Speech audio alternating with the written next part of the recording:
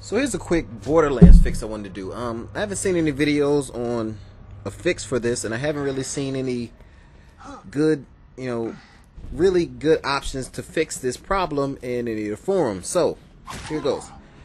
If you're having an issue with Borderlands and the blue screen of death and the game just either crashing 15-20 minutes into the game, or if it's crashing, not even allowing you to get to the main menu, and whether you're a pre-patch or a post-patch, post the latest patch or the DLC patch, doesn't matter. This seems to fix it for me, and it might help for you. So here's how to fix the Borderlands.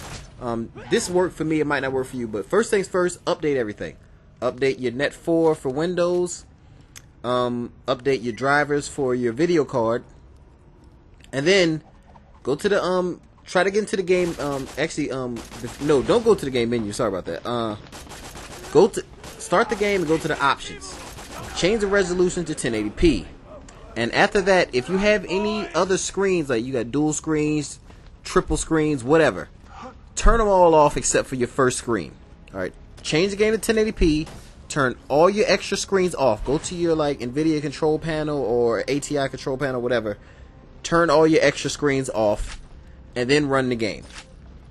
It should run smoothly after that, pre-patch and after patch. I've had it work both ways. So that's really all you got to do. Change your game to 1080p and turn off your other screens. The way I found this out was I was on a NVIDIA website and I was looking at its recommended settings for Borderlands 2. It seemed to only have settings for 1080p, and I figured, well, if it only has settings for 1080p, I should take the shit off of 720 and not put it on any other resolution. So that was the kind of clue there, and it said the game ran good. It didn't say excellent like Diablo or anything, it just said good. So that kind of clued me in. The game should probably be at 1080p. So I turned the game to 1080p.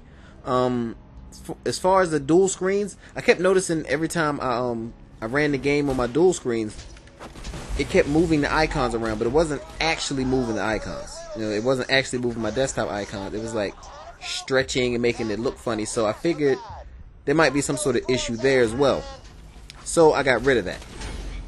And that's pretty much how I figured out that may be the problem.